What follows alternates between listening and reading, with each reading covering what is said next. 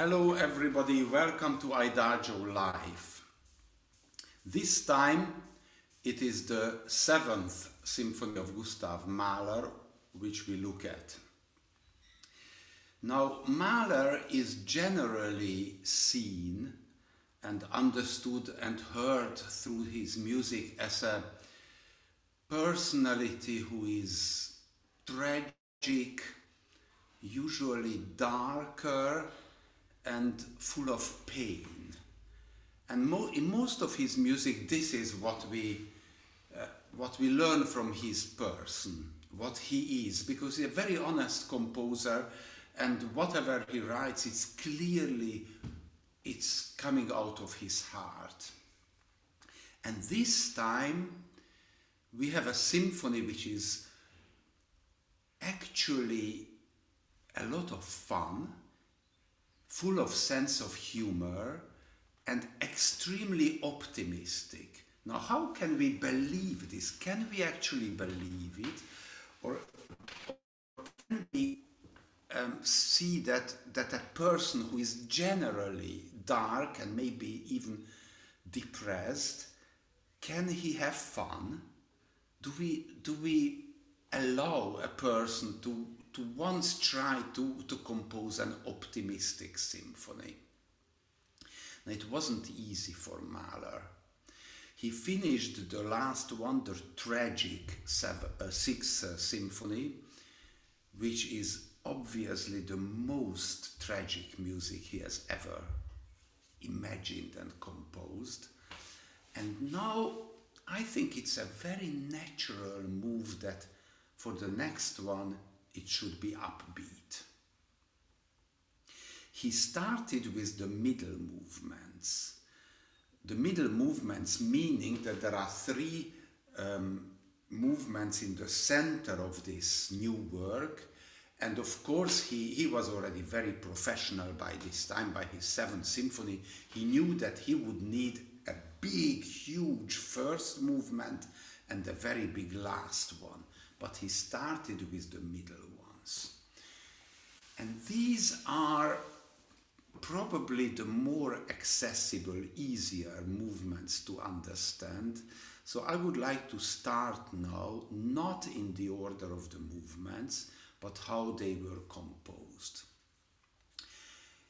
The second and the fourth movement, he gave a title. He said, Nachtmusik. It's the music of the night, and in the middle of the two there is a scherzo.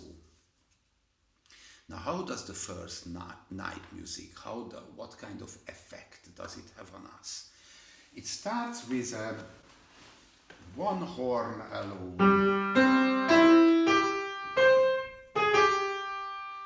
like a roof, the Germans would say. It's a big call out in the night, in the darkness, and in fact an echo or a soft colleague or whoever answers. The strong horn.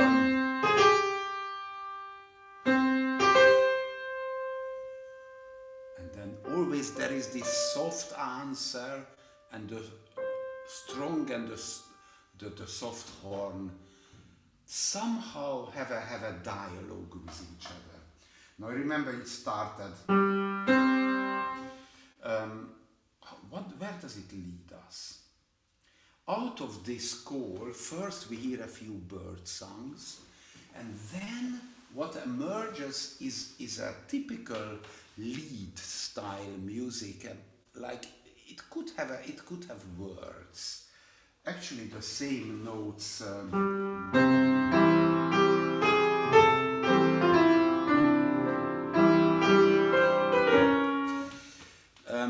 I would say that the way I feel, it's like a soldier's song, like something typically ambiguous.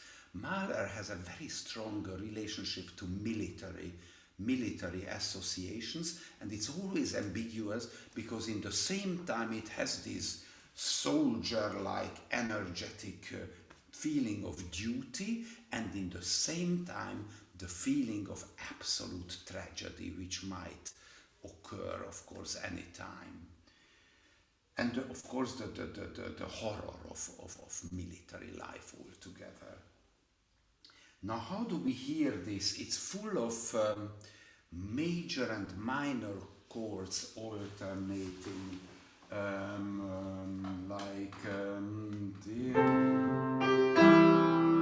this is the major,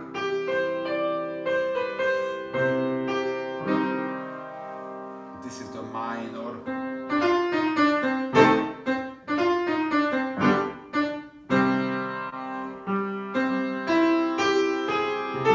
major,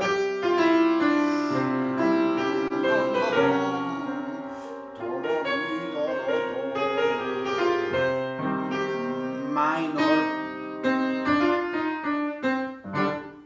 and then we get to this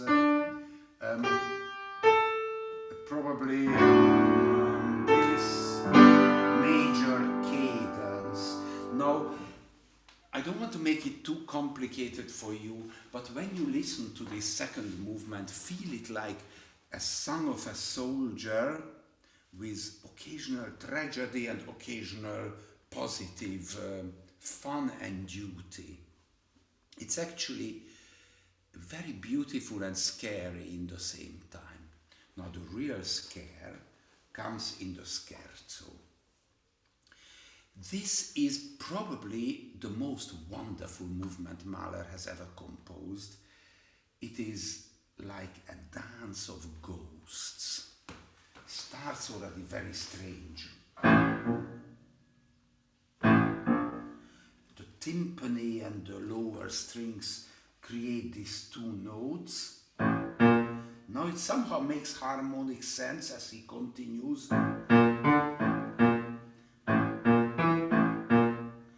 It goes up and up, then finally these bass notes go to the bum, bum, and now we find the tonality. And then out of it is a typical scherzo line takes off and leads us to a fantastic, virtuoso, incredible, fast movement of, I mean, ghosts dance around in this fantastic scherzo. But in fact it has to do something with the night. It's a night vision. Next night music, you remember we had 3 middle movements, and now I got to the last one of the 3, it's a group. Now this is one of the strangest movements I know of Gustav Mahler. He writes at the top only this one word, doesn't give us a hint, doesn't give us a story, but one word, that it's amoroso, it is a kind of love music. Now in fact it starts like that. It's a little bit misleading because you get this type of I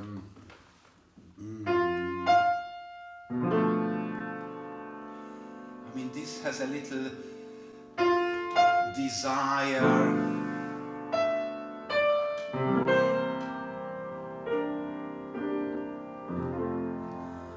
amoroso. We can say this is in love. So until here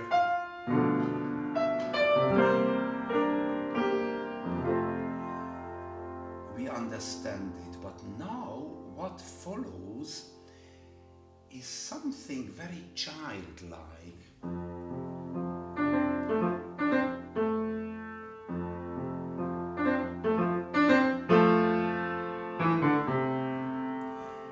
Sort of almost we are back in a early age, and then the themes which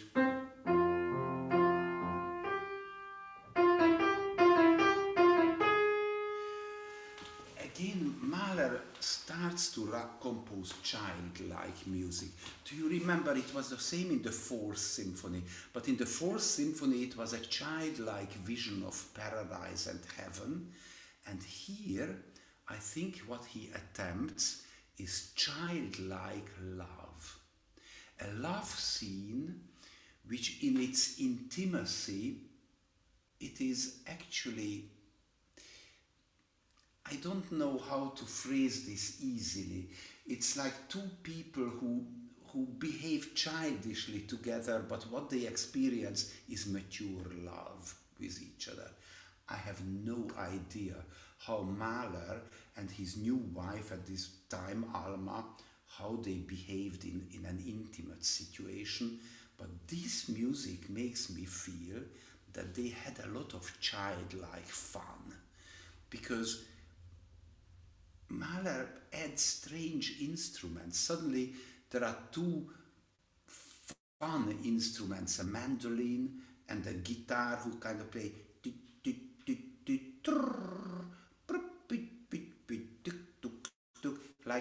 like tickling each other, like I don't know, poking each other in the most childlike way I can imagine. And again, the beautiful love feel of it comes back, like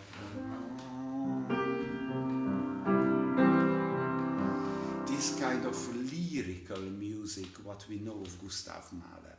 But what we don't know is like this type of poking music, what he writes in this movement. It's one of the most bizarre combinations of fun and love and some kind of discreet but hidden intimacy in this music. It's extremely enigmatic. Now, after the three movements, what he composed earlier, this was when, in the same time when he actually finished the Sixth Symphony, so I completely understand that after this tragic music he wanted to change into something very different. He had to start to compose the two big ones, actually also the middle one, the scherzo. So the three main movements were not written yet, and it took him a lot of struggle. There are letters which tell us clearly that he struggled. He couldn't find it. He couldn't find what to compose. He didn't have the inspiration, and he said, well, actually, I missed the whole summer without composing something important. You know, summers were very important for Mahler. He had to work as a conductor in the Viennese opera during the season. He didn't have time. In the summer he had time, and so there he is, and no inspiration. He couldn't write anything. And then finally, somehow, after a sea voyage, there was some kind of a journey on a lake or on the sea. He said, yes, I found something. And he started, and then within a short period he could compose again. And this is, for me personally, extremely interesting, also because, you know, this is something composers understand more, I think, than performers. That why was this so difficult for Mahler? The way I interpret this question is that he wanted to compose purely symphonic music. In the past, he composed music which was a collection of various ideas. There was always something eclectic about Mahler. The first symphony, the second symphony, the third symphony is like an arsenal, like a collection of ideas which came to his mind, and he somehow organized them in a sublime way, and it became his composition. But this time he didn't do that. Maybe he wanted to dig a little deeper into himself and find a pure abstract music for the first and the last movement of this symphony. Now, how did he succeed? The first movement is a very energetic, colorful movement, very long, and maybe it is not one of the most popular works by Mahler because it doesn't have a catchy sort of tune which you can whistle and which you remember easily. It is motivic, polyphonic. It is wonderful to listen to because it's extremely rich, full of wells, but it is not the collection of ideas as we are used to hear from him. Of course, again, like in the case of other symphonies, he found a very special way to start. I think his main idea was a rhythm. Bam, di-di-dim, pa-pa-brrr, dim, ta-ta-dam, ta-ta-drrr. This must have been the very first idea. Then he had to find a harmony. Now what harmony? And he found a very unusual choice, this chord. This is not a tonic chord, it is not something which leads anywhere.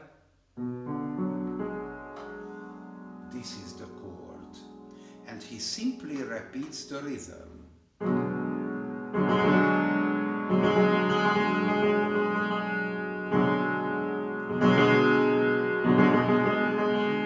By the way, the next chord will be exactly the same, one step higher.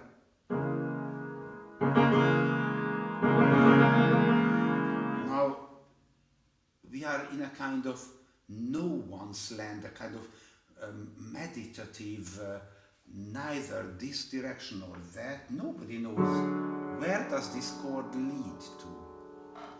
And then comes the ingenious inspiration that on top of it, he found a very unusual instrument which we know more from wind bands and we don't know it from the symphony orchestra. It's called a tenor horn. And the tenor horn plays with a big sound a melody on this chord.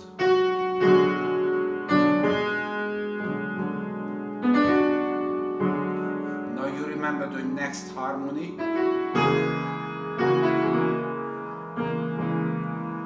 So this symphony starts with this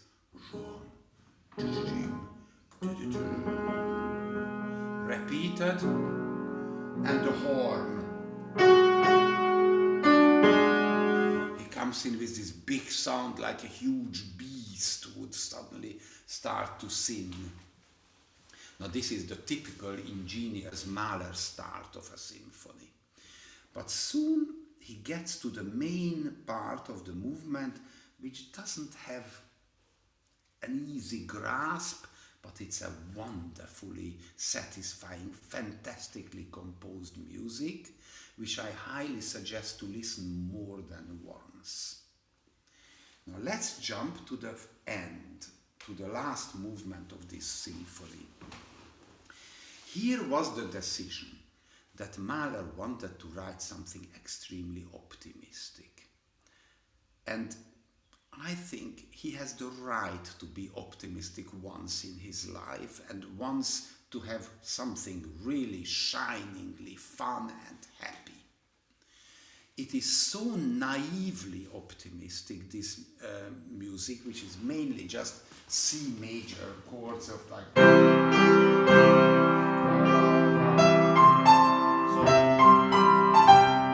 very simple, big brass sound. Some people find it similar than to the Meistersinger overture. You remember this kind of... Everybody knows this.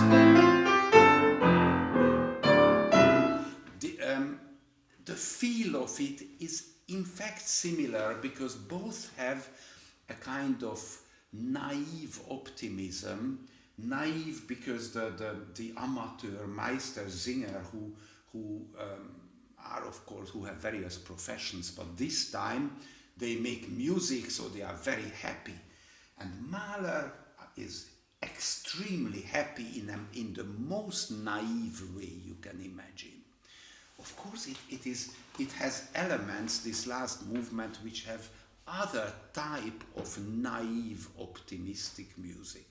For example, there is one which I associate, what I hear in it is a little bit like the Hasidic Jewish happy niguns. You know, niguns are these songs people sing on Shabbat after the lunch. They go, hey, hey, bim, bam, bim,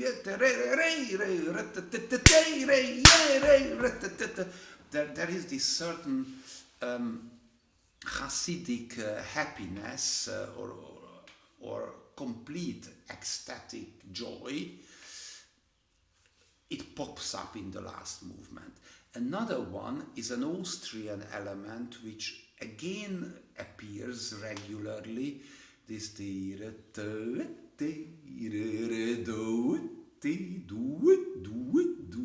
this is the yodel technique as the voice goes up suddenly in this high register. And well, Mahler had a lot of Austrian, a lot of Jewish elements, but he picked the happiest musical motifs out of this folkloristic pool and combined it into an amazing movement, because Mahler has never ever written anything as shiningly optimistic as this one. The result is a little fragmentic. It goes from one to the other one. Sometimes they don't seem to belong together, and especially near the end, if you listen carefully, like in the last 5 minutes of this symphony, it almost becomes crazy. And this is the moment where I must admit, in performances, I get a little scared that in this depressed person who has this optimistic music somehow loses the control to reality. And then it becomes so fragmentic and so strange that I think, oops, he lost something. I'm sorry, I have to let my dog in 1 second. Come in. Come.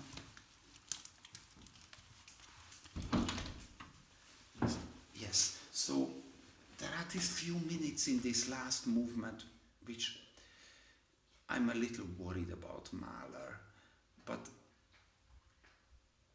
somehow I still think that even somebody who has difficulty being so happy, so intimately in love, so childishly in love, should be allowed to write once a completely optimistic symphony. And this is the 7th. Now let me see if you have questions which I can answer. I open my messages in my phone. Right. So I've got one here which says, was this the only time Mahler composed movements in a different order? Interesting question. Well, what is the usual order? The usual order, composers compose a symphony. There's usually a first one, then a slow movement, then a dance movement, and a finale, a final one. This is like the basic rule. Very soon, many composers, including Beethoven, changed the order and did something different. Like Beethoven's 9th symphony has first the scherzo, then the slow movement. Many exceptions. Mahler has never been so regular. So, for example, the 3rd symphony ends with the slow movement. The 4th symphony ends with a simple song. And the 6th symphony, this was the subject of last week, struggles because Mahler himself changed the order in one way or the other. He composed the scherzo first after the beginning movement, then he changed the order into first the andante, then the scherzo. If you refer to this, if you're asking me if he ever considered changing the order of this symphony, we don't have evidence of it, and I don't think so. The structure and the balance works beautifully. It's like we have two pillars, the first and the last, the scherzo in the middle framed by the two night music. I don't think it's possible to even consider a change of movements in this particular symphony. Now I have one more question here. How do you call a chord like in the beginning of the first movement? This is very nice. I think it might come from a musician. Now, what is the chord? This is the harmony. Whatever note you put on top, it doesn't matter. This is the same harmony.